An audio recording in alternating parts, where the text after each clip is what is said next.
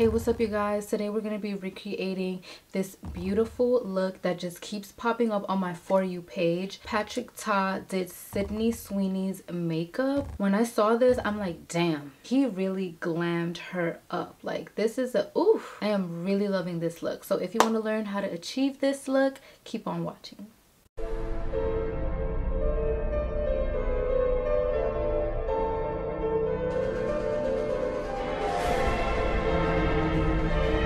I know you're probably wondering, goddamn, why is this so ashy right here? Ignore that. I'm trying out this primer because I really don't want to get Botox and I want to see if it actually works. And this lovely lady told me that I'm beautiful and that I don't need it right now. She was in her 40s and she looked amazing, and that's when she started getting Botox and filler. So I'm using my Patrick Ta number 3 Major Dimension. I have a feeling that he probably used this palette because the look that she got going on is very cool tone and smoky and just beautiful. So I'm gonna start out with these two colors right here. I'm gonna mix them, and we're not gonna go directly into the crease, we're gonna go above. And this is the first time that I'm gonna try a doe-eyed makeup look. I'm always doing siren eyes, foxy eyes, because my eyes are like naturally like an almond shape. Let's see how this goes. So instead of that lighter shade, I'm just gonna go in with this one because it's a little bit too light. I'm just gonna build this shade here.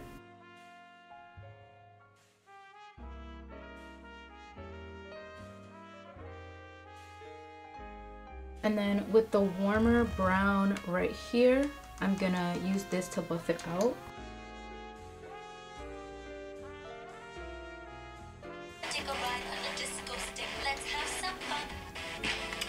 All right, I'm gonna go in with this lighter brown at the top. Smoke out the outer corner, and we're gonna use that darker cool tone shade in the palette, and then go back in with that brown shade, and we're gonna add just a little bit right here just to like diffuse this area. So the brow bone color that she has, it looks more her skin tone. So we're not gonna go super bright in this area. Try to find a shade that's like slightly, ever so slightly lighter than you, so you can see a little bit of definition. I'm gonna mix a little bit of that darker brown with the tiniest of black. This look is so challenging for me because I don't usually do looks like this. I'm always doing like very elongated, angled looks. So this is different for me. I'm gonna take some of my P. Louise base in number 2, and I'm not gonna do a harsh cut crease. I'm gonna do a soft cut crease. I'm gonna do it with like a fluffy brush.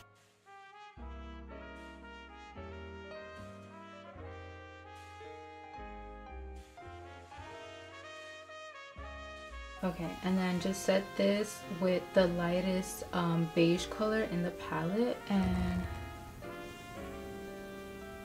I'm gonna just slightly go over this area right here and kind of like diffuse it a little bit because it's not a really intense crease. So just blend this out.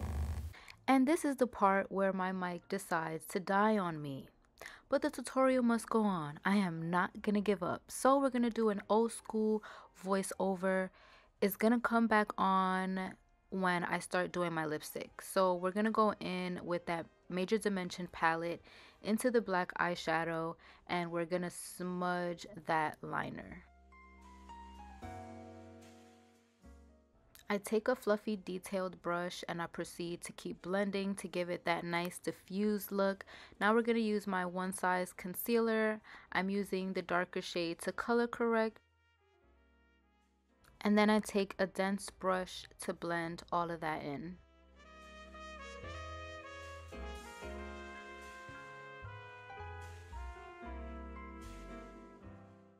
For foundation, we're going to use the Danessa Myricks Beauty Balm in number 7. Oof, look at that swipe. It's exactly my color, but it is a little warm.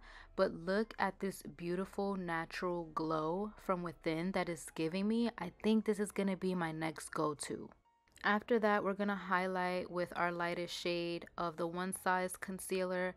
I got a little scared because I felt like it was a little too pale. So I'm also going to mix it with my Hourglass concealer in Teak.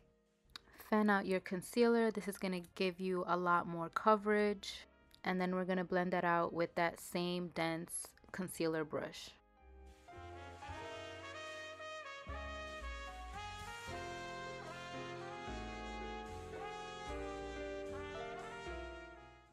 To contour / bronze, we're going to go in with the Fenty Matchstick in Truffle.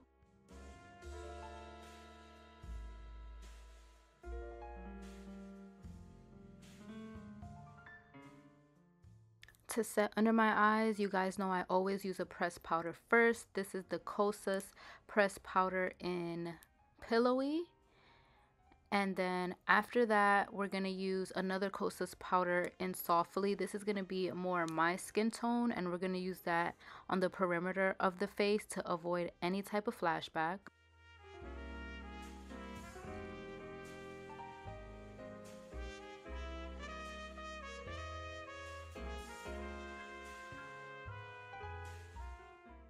I'm trying out this Sephora Velour Puff for the first time with my One Size Ultra Pink powder. I fucking hate this powder puff so much. It sucks so bad. Like, I'm just gonna stick to using my Beauty Blender one because, oh my god, this is the worst powder puff I ever used in my life. Sorry for the people that like it, but this shit sucks. This powder puff is ass. I'm sorry. I am so sorry. Moving on, I'm using my favorite bronzers from Charlotte Tilbury. This is shade number 3.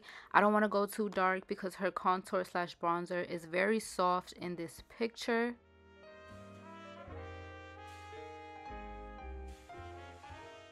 And then whatever I contour my face with, I use that for my nose contour as well.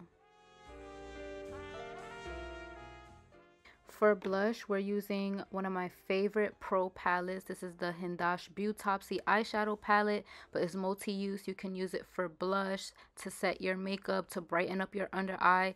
It's just a perfect palette. Everyone should get it. And then to set my face, I'm going to use my Charlotte Tilbury setting spray. It smells divine. It sets beautifully.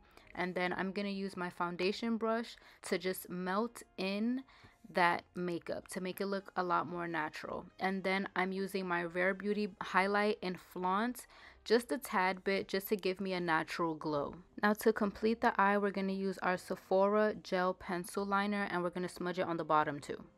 Okay, so lashes are on finally. Now we're gonna move on to the lips. The lashes I have on Lily Lashes in Blushing. These are her more like natural lashes. I've really been into lashes like this so that you can really see the eyeshadow look. So now we're gonna move on to the lips. Makeup Forever lip liner in 608.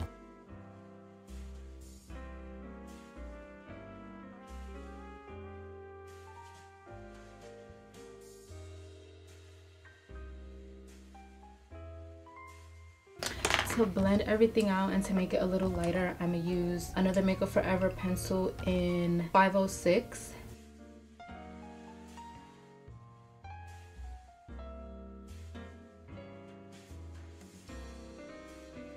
For lipstick, I'm gonna use my Charlotte Tilbury lipstick in Yes Honey.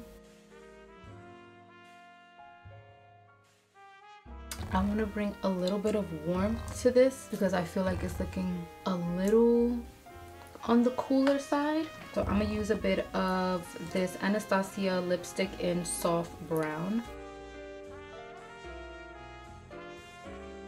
And I'm gonna just give one last spritz on the face.